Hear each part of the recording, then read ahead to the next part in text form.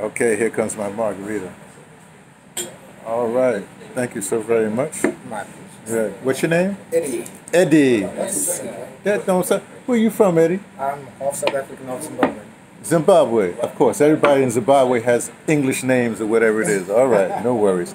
Okay, man. My pleasure, sir. Surely. Okay. Uh, Drinking a margarita. Sometimes I do that. Actually, I've been doing that a lot. It's going to be on my YouTube channel. Look, it's a long story, but anyway, my YouTube it's like I say it's a audio memoir of my existence, whatever it is. And here's the trick. Like I don't have a lot of subscribers, and even when I post, I don't be telling anybody that I post, so I don't get a lot of views, which is excellent. Plus, it's not monetized, and is under Creative Commons, so it's not for that. When I started YouTube, it was a while ago, it is for archival purposes only, right?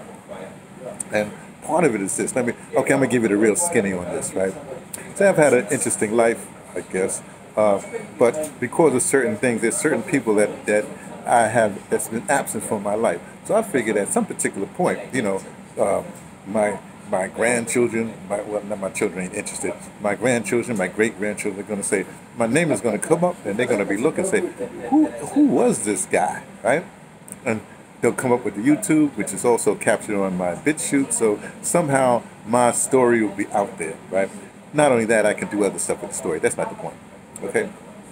Right now in South Africa, one of my spots at the end of the day, there's like a little pond out here that the geese, not the geese, the ducks are, and I like that. There's going to be a little dinner because I'm leaving on the weekend. I'm going to the Eastern Cape. I got to go out today in South Africa. I'm in the Western Cape right now. And I'm going to go to the Eastern Cape. I have some talks to do with folks at Rhodes University because I don't know why they gave me a straw. Too phallic for me. I don't be dealing with straws. And I just came back. I do that, and then okay. Listen, I'm going to tell you something. Don't tell nobody, right? I'm due back in Dimbaza, where I'm based, if you will, where I task. I task in Dimbaza, right, in the Eastern Cape. But I'm going to Matakana on the weekend, well, the end of the weekend, to meet with some people at Rhodes because I'm supposed to be doing an audio drama workshop, which is my specialty. And I think that we're going to do that perhaps in July. We'll see when that's going to happen. We'll see. Anyway, but then I was going to, they come back because I have to be back here. There's an event that's happening on the 24th of this month of February, which happened to be my late brother's birthday. Peace and blessing on his eternal soul. There's a big event at Chimaranga, which I used to hang out with those guys. Well, Pan-African Space Station, to be exact. And so I don't want to miss it because when they give events, hey, if you ever hear about PAS, like Pan-African Space Station or Chimaranga, they have an event, show up. That's all I got to say. Anyway, but I was gonna go to Rhodes, come right back for that, because it's in a week and a half or something like that. Whatever, 2 weeks, whatever it's gonna be. Yeah, 2 weeks. 2 weeks tomorrow. Somehow it's gonna be like that. But what I figured, if I'm gonna be that close in the Eastern Cape, now don't tell anybody I'm gonna show up because I was due back in Dimbaza in March. But I think what I'm going to do is, since I'll be so close to Dimbaza because I'll be at the Rhodes University. It's only like 3 hours away, 3.5 hours away from Dimbaza, so where King Williamstown is. So I might shoot there and spend the weekend there, get some stuff straight, or make sure things are happening. Again, don't tell anybody I'm showing up because nobody knows, right? It's going to be on YouTube channel, so ain't nobody going to know unless they. Okay. Then I'll shoot back to Cape Town here, do that event, and then I'll basically get back to Dimbaza and do what I'm supposed to do there for the next few months because I get back to Cape Town in the summer, in their winter, well, in July. Let's put it that way. But before I get to that, let me just say something. So I went to this place called the Food Lovers market or whatever it is, because we're having a big soiree tomorrow. So I'm leaving. There's some other guy, Harry from Germany. He's leaving. There's a bunch of people coming together. So me and Ian, where I'm staying at, we're gonna make some stuff. Right? So I had to get some stuff. I'm gonna make my famous. I got this whole thing where I take what do you call that? Celery fingers, celery, right? And what I do is I make what's called ants on a log. And what I do, usually it's done with peanut butter, but people might have peanut allergies. So I'm going to use basically honey almond butter, and I have some macadamia. All right, man. Thanks, Eddie. So I'm going to use this thing, right? But what happens is you put that thing. Then I have some. This thing is chocolate macadamia spread. I guess they call this a spread. No, it's chocolate macadamia butter, the same brand, right? Put that on some of them. Then what I'm going to do is I'm going to I have my cranberry raisin mix, right? And I put that overnight. It'll be in the beetroot juice. So cranberry raisin sort of plumps up at the beet. Even though these raisins are not dry, you know what I mean? They're supposed to be dry, but they're sort of moist. So that's pretty good. It'll soak up that beetroot juice, right? And so when I do the thing, I put in the groove. You put the nut butters, right? And I was thinking of what do you call that? Cream cheese, but then you have some people that are vegan in this kind of thing. So I don't, that's why I can't use peanut butter, whatever. So I got to accommodate, the people that's going to be at this soiree, right?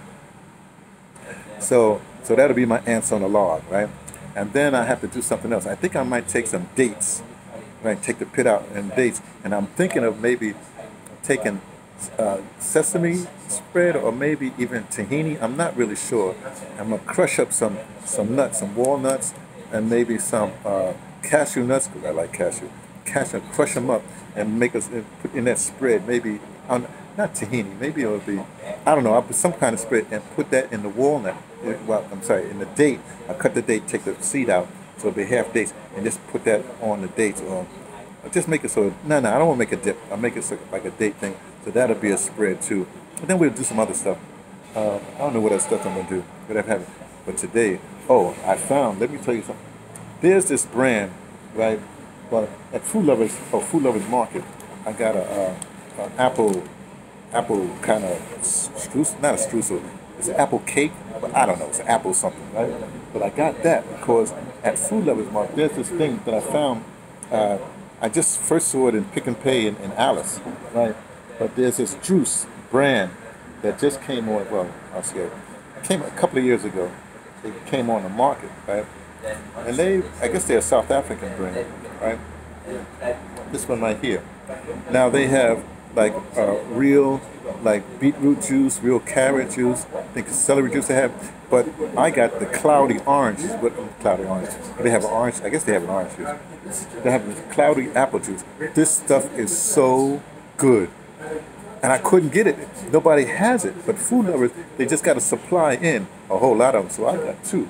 So for the next 2 days, I'm putting refrigerator. It tastes really good cold too. They said serve, first they not from concentrate, which is true. And it's very sweet. Cold. I'm gonna treat myself for the next 3 days before I leave with this cloudy orange. Yeah, I still do my apple. What is called apple? What do you call that? Coconut water.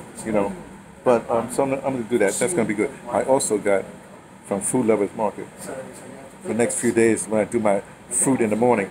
I got some dragon fruit, so I do that with some other stuff. I got stuff, apple, all that stuff.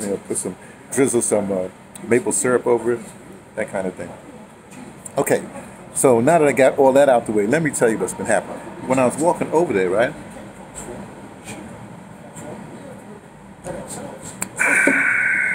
Love my margaritas in the afternoon.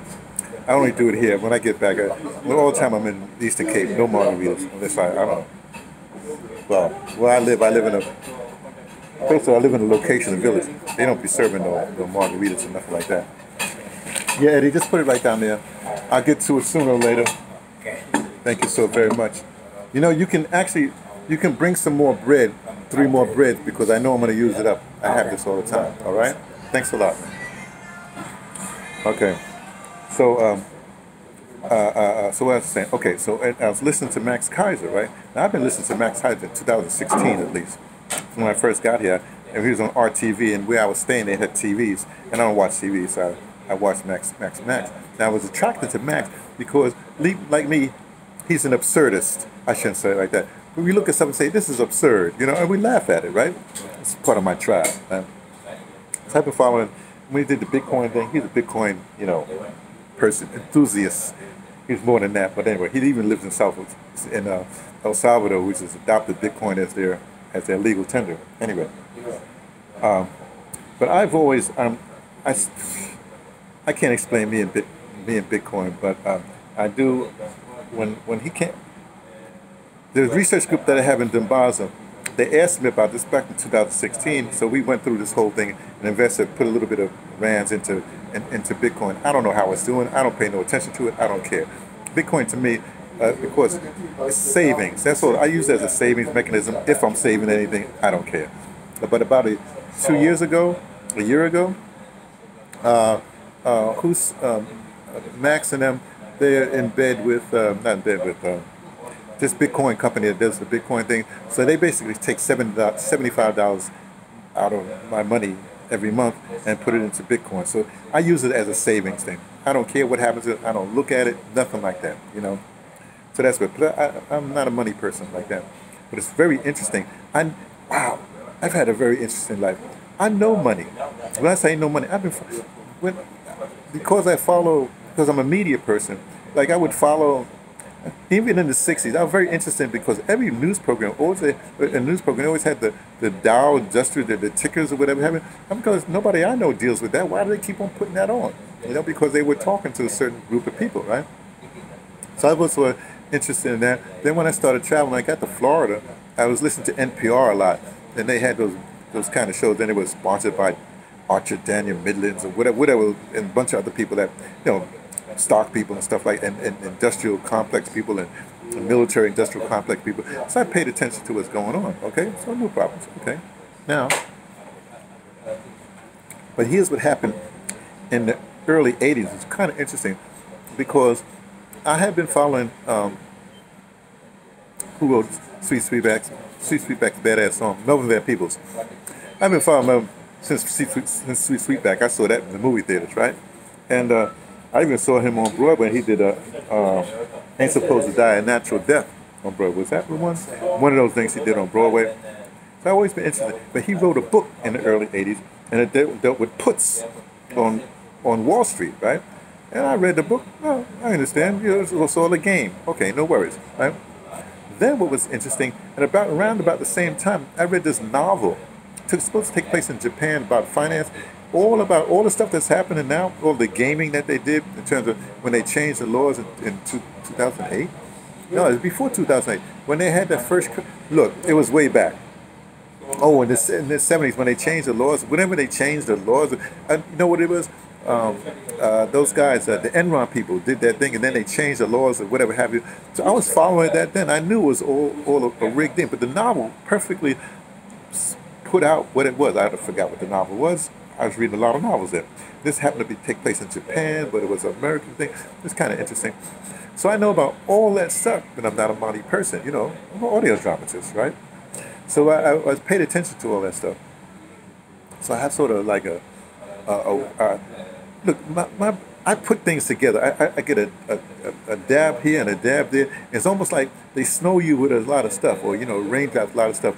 When I pay attention, the raindrops that I need, they nourish me. They go into me, right? The rest just falls away. I don't have no use for it, right? So a lot of the stuff I do, it's like I know because I'm a witness of everything, but I'm not a participant.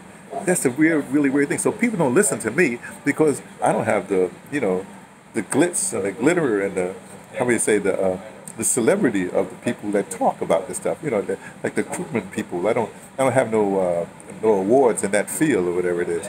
I have awards in my field, but forget that part. So therefore, who's going to listen to some old black guy, like that? But I know you should actually. No, don't listen to me. I don't want you to listen. Do your own due diligence, your own research.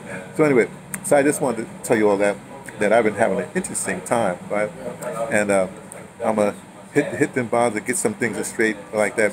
Get back here, do the chimaranga thing or the pass thing. Then I get back and I get to work at my or get to tasking at what I'm building in Dumbasa. And I got all kinds of things is like in place. So I anticipate an interesting year since it's a 7 year, and I'm a seven. I'm a seven. You know what I mean? But the seven is my destiny.